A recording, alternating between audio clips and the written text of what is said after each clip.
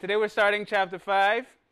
We are dealing with biological diversity and conservation. We're going to talk about a number of issues today. Today we're going to first in section 5.1 we're going to talk about vanishing species. Are you guys ready? Okay, the enthusiasm level is a little lower than I'd like it to be. Are you guys ready? All right, sweet. I hear a lot of girls already and the guys are just quiet. But we're going to get started either way. We're talking about section 5.1, vanishing species. Inside this section, we're going to answer the question, what is biodiversity? First thing we're going to talk about. We've got to know what it is before we start talking about the issues with biodiversity. Then we're going to talk about island biodiversity. Then we're going to talk about the importance of biodiversity. Why in the world do we care about biodiversity? That's what we're going to talk about today. And then we're going to talk about some of the threats to biodiversity. So you ready to start? Yeah. All right, 2 people are, and Nolo is also. Okay, what is biodiversity? Biodiversity refers to the variety of life in a given area.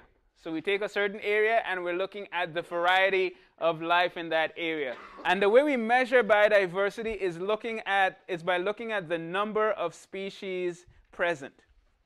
So if you have a greater number of species, there's a higher biodiversity. If you have a lower number of species, there's lower biodiversity. For example, we can have a cornfield, and in that cornfield we can have 2 different species of beetle. But if you take that and you compare that to the tropical rainforest, you will see that the tropical rainforest may contain as many as 5,000 different species of beetle.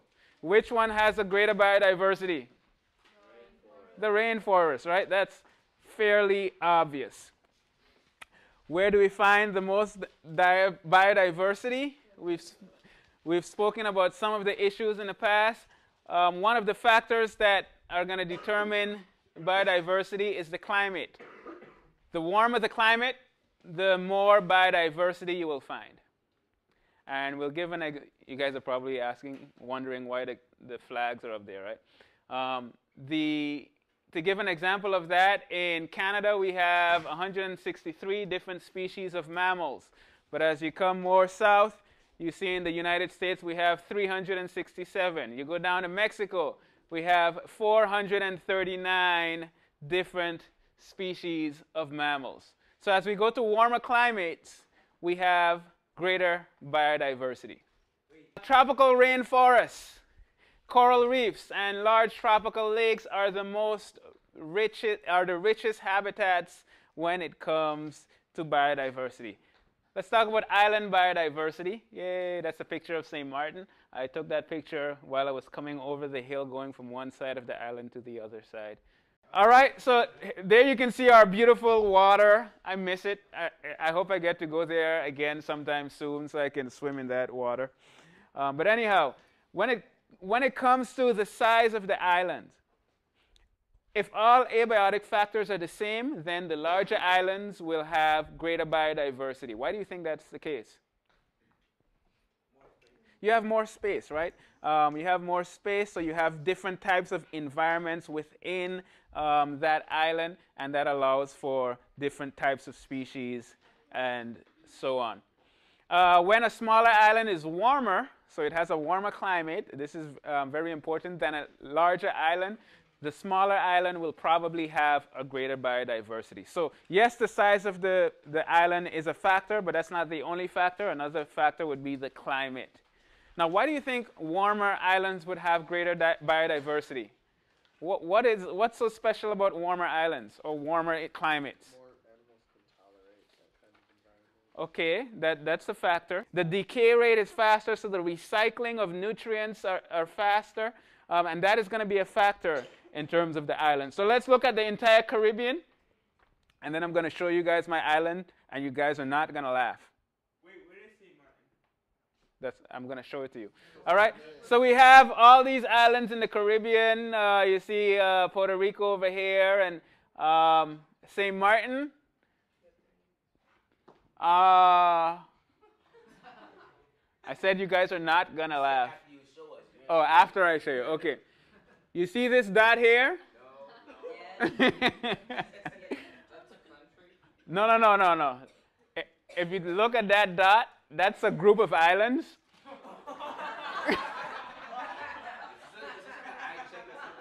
St. Martin is this part of the dot up here.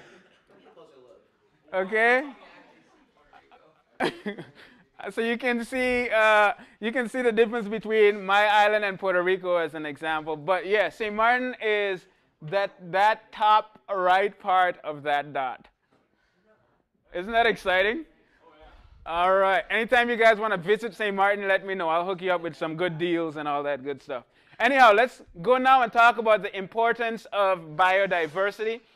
We got to move. We only have 7 minutes, so let's go through this stuff. Number one,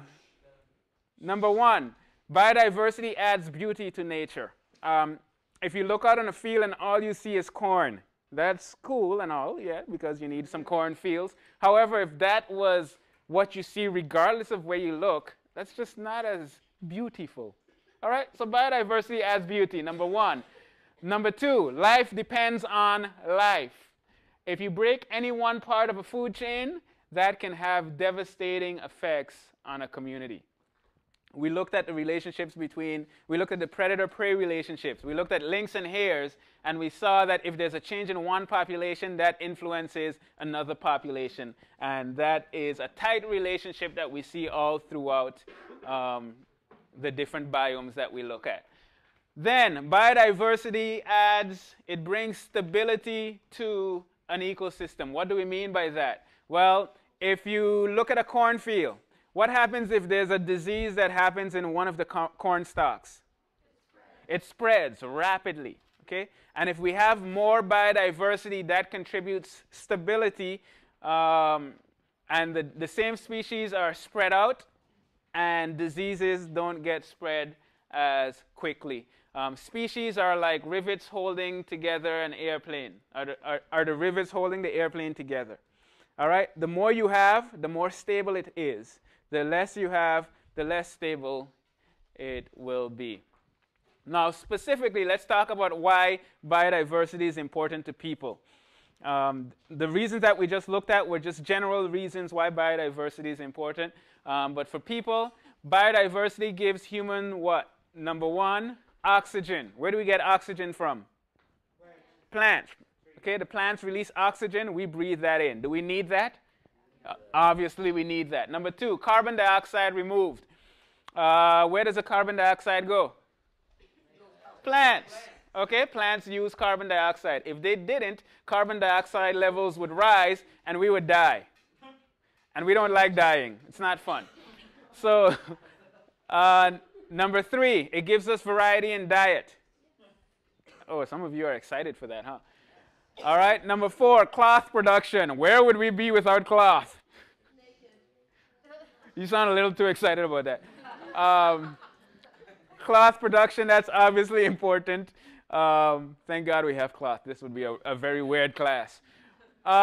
Increase crop production. We can increase crop production by crossbreeding and medicines, for example, penicillin, which was a very important discovery in terms of how that's used. Now let's talk about extinction. What is extinction? It refers to the disappearance of a species when the last of its members dies. Since 1980, 40 species of plants and animals have become extinct in the US alone. And obviously that's a problem since different species are interrelated. When we talk about threatened species, that's a little different. Those are species whose numbers are declining rapidly. And when we talk about endangered species, those are species whose numbers are so low that extinction is possible. So we start with when the numbers start declining, the species is threatened if it's declining rapidly. If it reaches a really low level, it's endangered. And if that continues, it can become extinct. There are a number of threats to biodiversity, and changes to habitats can threaten organisms with extinction. When there's a change in the habitat, that changes the carrying capacity, and that has a number of effects. These changes are the causes of threats to biodiversity. And what we're going to look at are 4 threats to biodiversity. Number 1, habitat loss. Number 2, habitat fragmentation. Number 3, habitat degradation. And number 4, introduction of exotic species. What's number 1? Loss. 2, fragmentation. 3, degradation. And exotic. That's a good way to, you guys can remember it that way. Make sure you fill in the other words if I ask you that on a test. So let's first talk about habitat loss. What is habitat loss? The biggest threat. Exotic species. Habitat loss, that would be the biggest threat to biodiversity. Of all the threats that we're talking about, this is the worst. When habitats are lost, the essentials of life are lost for species that depend on those habitats, which makes sense. If the habitat is no longer there, if you depend on that habitat, that can cause problems. For example, making a meadow into a parking lot. That's habitat loss. Draining a swamp for housing development. That's another example of habitat loss. Mining coral reefs for building material, and collecting for souvenirs and aquarium decorations. These are things that happen on a regular basis, and these are removing habitats, and that is a significant threat to biodiversity. The next threat would be habitat fragmentation. What is fragmentation? Parts of the habitat. Okay, so you're separating stuff. Okay, so habitat fragmentation refers to when we're separating wilderness areas from other wilderness areas. How do we do that? By building roads and cities. These can separate wilderness areas from other wilderness areas. You start with a big wilderness and you put a road through it. You're separating sections from sections. And what happens when you do that is the habitats essentially become virtual islands. And we looked at island biodiversity, and we saw that the smaller the island is, the less biodiversity we will have. So if you take a big area and you cut it in 2, for example, and you have these 2 virtual islands, what can that do to the biodiversity? Make it less, right? Because now you have smaller patches of land, and that has an effect on biodiversity. All right, let's continue. There are going to be some biotic issues. Biotic means what? Life issues. Living, right? Living things. There are abiotic factors and biotic factors. There are going to be some biotic issues. This can restrict the range of organisms. And for migratory organisms, if the area is restricted, they can starve. This, for example, can happen with zebras and wildebeest.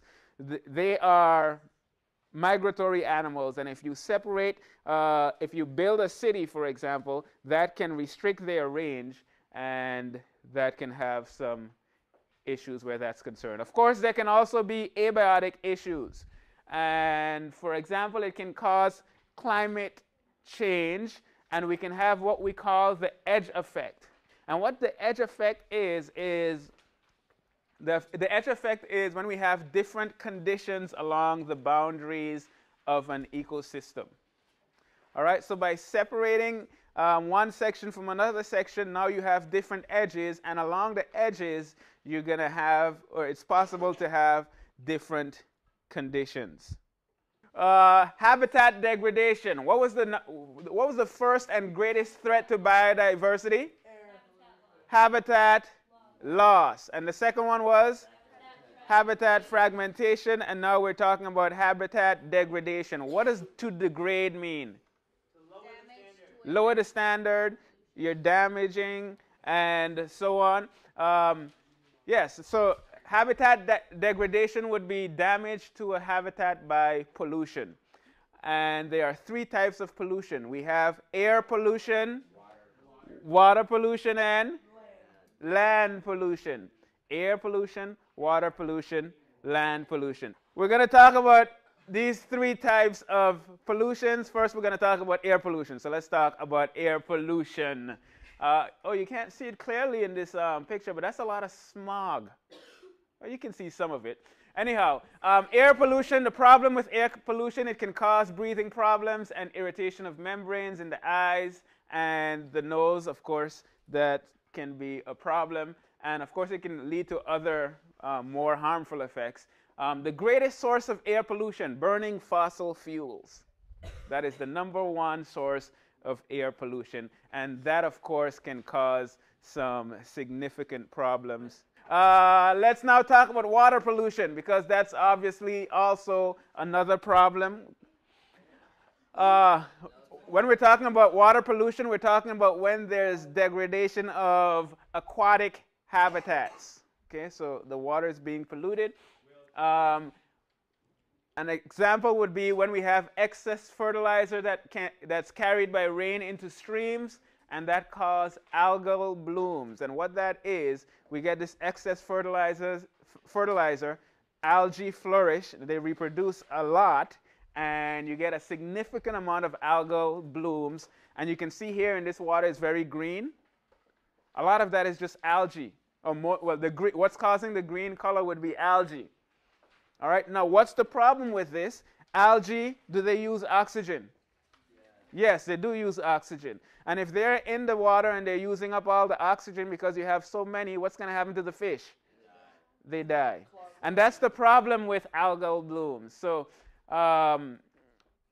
they flourish too much. They use up the oxygen, and the fish and other organisms in the water die. Detergents, heavy metals, and industrial chemicals in runoff can cause sickness or death in aquatic environments. So these are all problems that cause water pollution. What's the third type of pollution? Land pollution. So let's look at that right now. The average American produces about 1.8 kilograms of solid waste daily, which is 657 kilograms per year. Where does all that junk go? Okay, so this is buried in landfills, and of course that's going to destroy wildlife habitats by taking up space and polluting the immediate area. Have any one of you guys been close to a landfill before? How good does it smell? Home cooking. Wait, did someone say awesome? Home cooking? Whoa, I'm never eating at your house, sir. All right, it obviously smells really bad, and it's not just the scent that's the problem, but obviously it is also polluting the immediate area of that landfill. Question? Don't landfills, can't they get like gases build up and they can explode? It depends on what you have in the landfills, yes. All right, so. You got radiation tanks. All right, so another example, DDT. DDT was a chemical that was used in insecticides in the past, but there was a problem with this DDT. It caused thin shells in the eggs of birds, so the birds would lay the eggs and the eggs would break.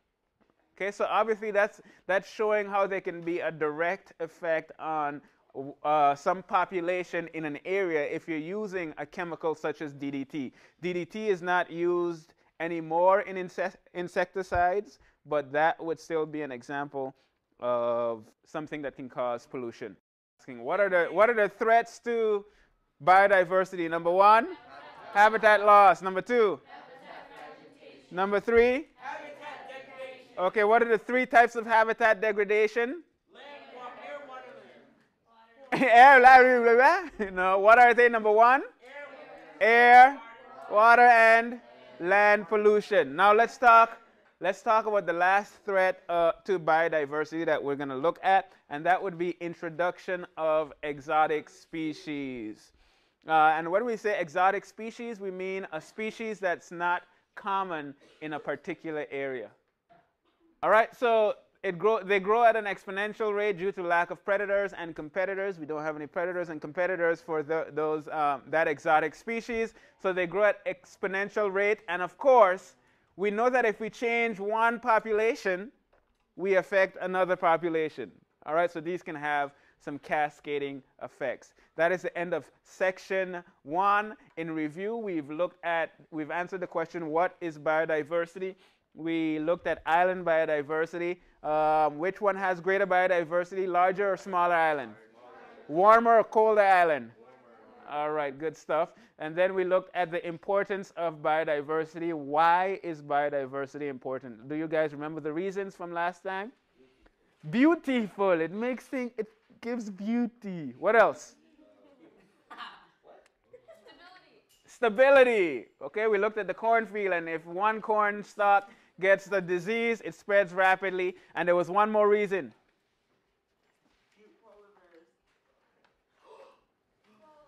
Life depends on life. That's another reason. In a second, we also looked at the threats to biodiversity